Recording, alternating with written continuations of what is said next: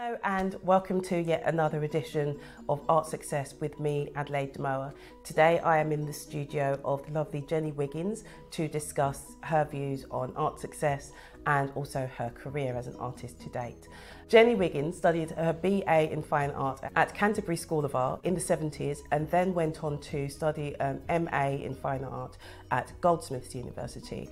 From there, she went on to set up a foundation at Lewisham College and then went on with family commitments in between that, still continuing her studio practice.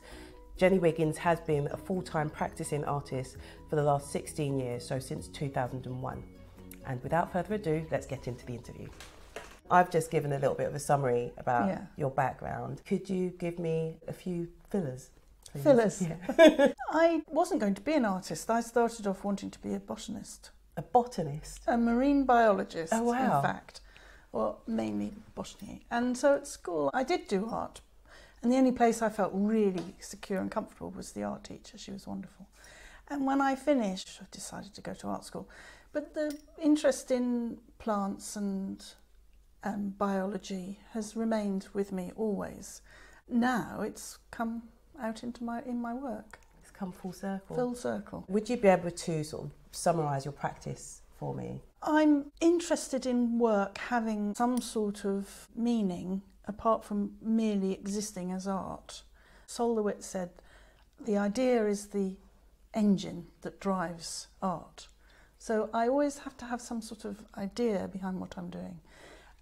And really it sounds really crass, but the ecology, what we're doing to the world, is just really shocks me and worries me.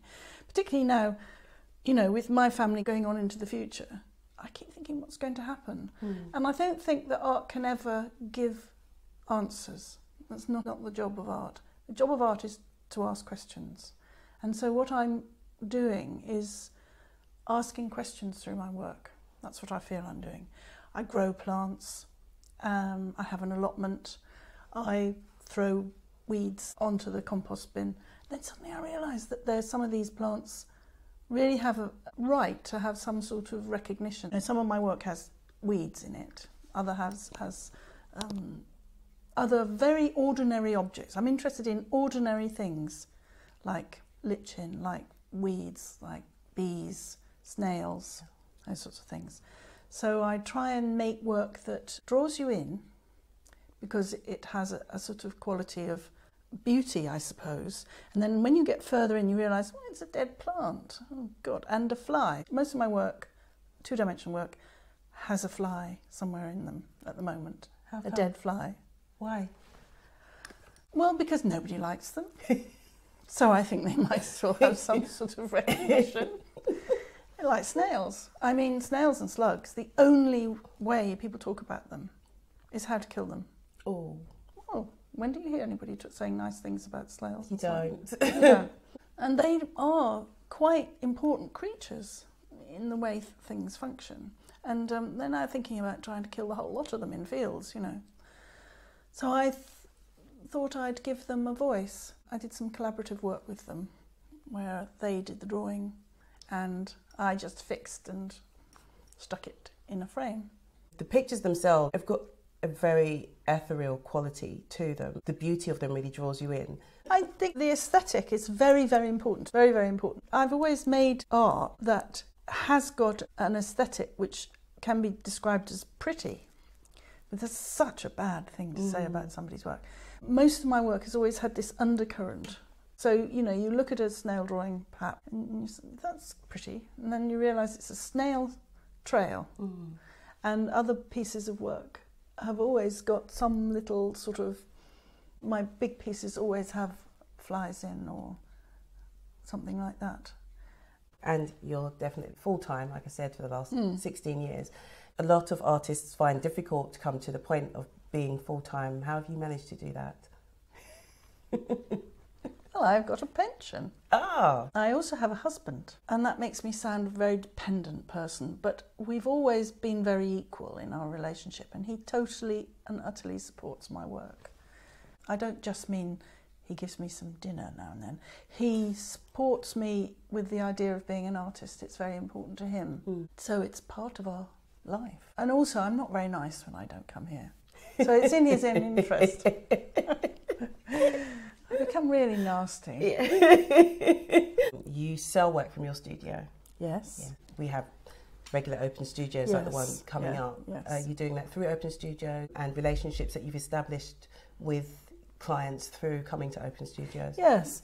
Open Studios has been very successful. I do occasionally show in galleries. I like the Open Studios because I feel sort of they come into my space, so that's quite nice for me. You've had shows with galleries. How have you established those relationships? Just bumping into people or somebody's recommended it. No point in writing to galleries. Tried that. It's usually somebody said, would you like to do this or would you like to do that? I don't have a representative gallery, but I've been involved with different galleries over a period of time. Mm-hmm. Would you like to be represented? Yes. I would, but with the right gallery. Yeah. I mean, I was involved with an artist-run gallery called Skylark, which was very, very successful in what I learnt through being involved. But what I found was I felt I was starting to make work to sell, which for me was uncomfortable. Yeah. And I don't mean I don't want to sell my work, although I'm a bit uncomfortable about that. It started to become, the commercial aspect of it became sort of too much. But what I did find from that gallery was I just learnt so much about how galleries run and things like that. So I was very grateful to them for that. You just alluded to feeling a little bit uncomfortable about selling work. Why is that? Well, it takes me a long time to make a piece of work. Yes. And they become very important to me. So it's quite difficult to let them go. I've got a friend who's a poet, and I wish I was a poet. Because if you're a poet, you have a piece of work which you work on, but you don't ever actually lose it. You keep your piece of work, but you give it to others as well. With a piece of artwork, sort of like a piece behind me, I've been working on that for a very long time, and it sort of lives with me. And then if somebody has a piece of my work that goes away, I don't have it anymore. It's not like a child, but it has resonances of losing something very important to you. I quite like selling work to people that I know, because I'll meet it again. Meet them. The work, not the people. And I have done that. I've sold to people and forgotten. I mean, sold to people a long time ago. One particular person, I'd lost contact with her for a very long time. And then years later, I went into her house and there was a piece of my work. And it was like, oh, hello, you know. It was nice. Hello, old friend. Yes, yes. Yes, I suppose more friends, really. But it is hard to sell. I'd just as soon not, really. But it is still nice because it shows that other people value it. Yes, that is the criteria of judgment. Yeah. Money. Yeah. And if someone's prepared to pay me money for my work, it's actually very thrilling. I do get excited. And then afterwards I think, oh God, I haven't got it anymore. I mean, there's one particular painting that I sold to somebody in Edinburgh, and I was really worried about it because it had quite a delicate surface, and I spent some time talking to them about how to look after it, like it was a pet or something. Doesn't like them. Doesn't like, can't go in the kitchen, don't put it in the kitchen, it can't go in the kitchen. I'll look after it. Good, okay. Can you remember when you sold your first piece and what it felt like? Well, it's a very long time ago. I do vaguely remember it, and it was the first exhibition I had, and it was a print, so it wasn't so difficult to get rid of it. And the second one, actually from the same show, wasn't a print, and I remember it very clearly, so it's all right, it's still in my head. But it is a very strange thing to sell work. Kind of emotional in a strange There's a way. lot of emotional connection with the work, yeah.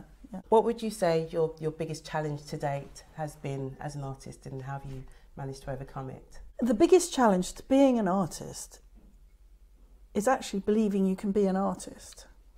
You need support, which, as I say, my partner gives me. But more than that, you have to believe that you have something that is very important to do, and that's the most difficult thing. That's the most difficult obstacle to get over. And how do you get over it? Practice. That's the only thing. Just have to get up in the morning. It's like anything. Very often I get up in the morning and I think, I'd really rather just go and do a bit of gardening or go shopping. I need, no, you just have to go to work. It's a job. If you think of it as something that you do regularly and it's important, then you get over that problem. The patriarchal world that we call this lovely art world that we live and work in, how do you navigate that as a female artist when you know and you understand that they don't put us in the history books unless your name's Frida Kahlo or Judy Chicago? We don't sell for anywhere near the prices that the male artists sell for. It's more difficult for us to get representation. How do you navigate that and still keep producing work and stay positive? Now I think I probably ignore it a bit, Yeah. But it is better than it was. When I first started out, there really were no women artists. I was told in a tutorial at college that I'd make a nice mother, and that's what I should be doing, really.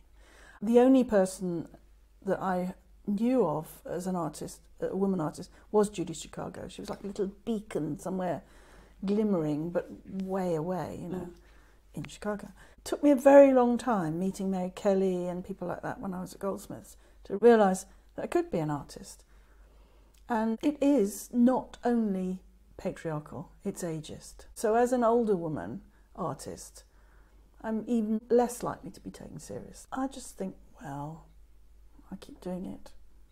They're missing out, not me, really. Yeah. And eventually, I'm sure in your time, things will change. And that sounds sort of bitter and thing, but I just think, well, I used to make quite strongly feminist work. Yes. And this work is much more, it's still very personal, it's still very much about me and my feelings about the world and what's happening to it and things like that. But I feel that I'm leaving it to you, your generation, to start fighting all over again. What's the thing that you're most proud of in terms of your career to date as an artist? I'm most proud of actually being here, doing the work, continuing. And I'm very proud of the book that Stephen Baycroft wrote, which included some pieces about my work and some photographs. I mean, it was really exciting.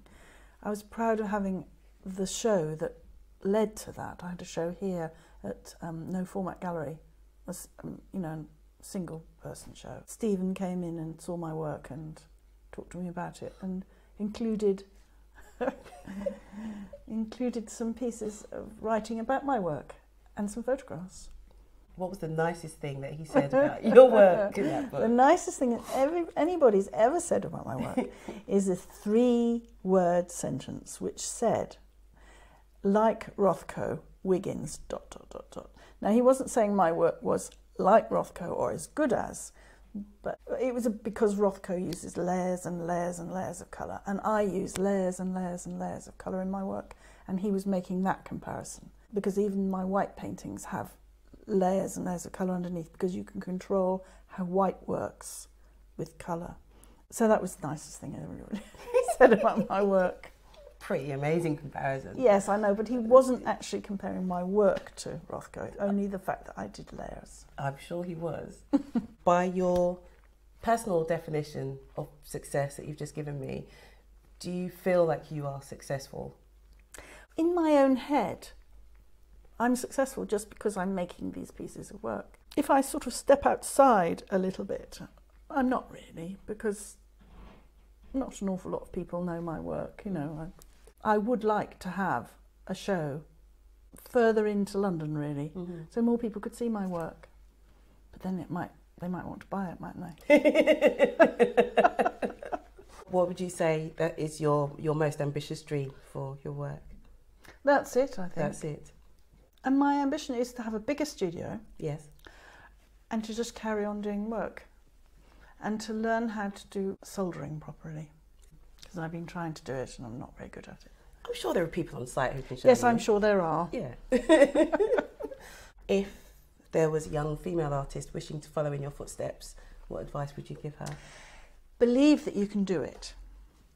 There are lots of things that come in your way as a female artist. Partly that artists are obviously male, you know, culture says so. Believe that you can do it. You know, if you have children, if you have other things going on, relationships, things like that, somehow just hold on to doing it. It's not more important than having children. It's difficult to do it at the same time. Yeah. Just believe that you can do it. And you can, really. Find a way of doing it. Hello again. Thank you once again for joining me, Adelaide Damoah, for Art Success. Do subscribe to my channel because then that way you get to keep up to date with Art Success interviews, studio vlogs and exhibition vlogs. We do have open studios coming up next month from the 2nd until the 5th of June 2016. Do come down and check out Jenny's work. Jenny Wiggins is in number 17 at Trinity Wharf at Second Floor Studios. Do come and check her out during open studios. If you can't come and check her out, her details are below with regards to her website. You can get in contact with her if you'd like to arrange a studio visit and come and see her work firsthand. Thanks again, and until next time, bye.